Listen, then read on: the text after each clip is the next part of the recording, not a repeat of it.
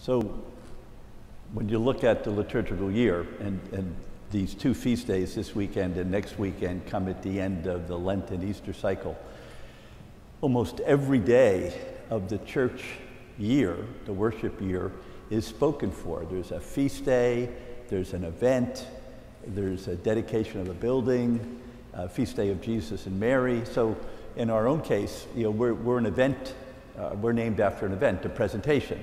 And the joyful mysteries that we're part of, the joyful mysteries of the Rosary, and you can see them on our stained glass windows around the church, and they represent 5 parishes that are in this little area of Bergen County.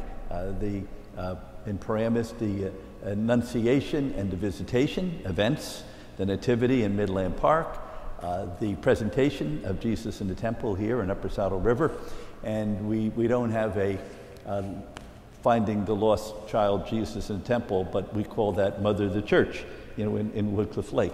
And actually their feast day will be tomorrow morning. I'm sorry, it was last Monday, June 1st. So clearly a powerful, their events and their titles. Some of the titles of Mary: Our Lady, Mother of the Church, Our Lady of Mercy, Our Lady of Mount Carmel. Titles for Jesus: the Sacred Heart of Jesus, the Christ the King, a lot of stories. Saints' names: we've got St. Catherine's, we've got St. Paul's in Ramsey, we've got St. Augustine's up in Nanuet, we've got St. Luke's in Hohokus, we've got angels. We've got Guardian Angel in Allendale and St. Gabe's in Saddle River across town. So a lot of events. When you search through the calendar year, there's only one feast day devoted just to God himself or herself, and that day's today.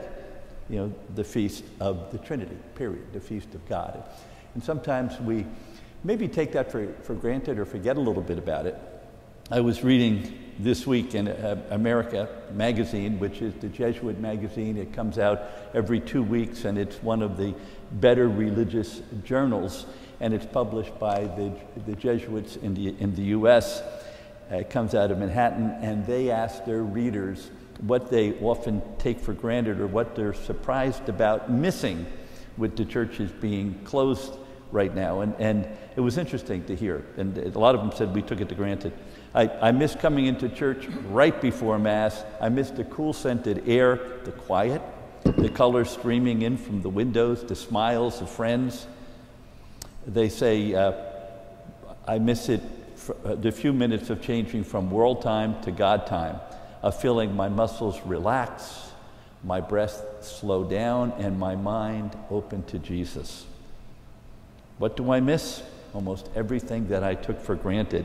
Daily Mass after I drop my daughter off and occasionally can sneak into daily Mass. Lighting the candles for the sick, hearing a favorite hymn, seeing a 99-year-old man with a cane genuflecting until his right knee hits the floor and seeing him painfully try to get up. I miss the sign of peace. I miss being part of a 2,000-year tradition, the communion wafer. I miss criticizing in my head the dude who leaves after communion and then feeling like a jerk because I don't know his story. I miss walking into the church when I'm anxious or scared.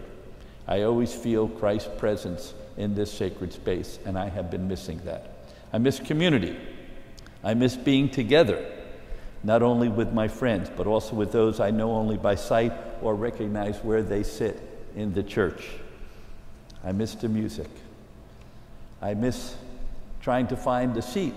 I miss the crying babies. I miss great homilies and some unexciting homilies. I miss the Mass and the Eucharist. I miss the quiet, although that had to be somebody who doesn't come to presentation, I'm sure.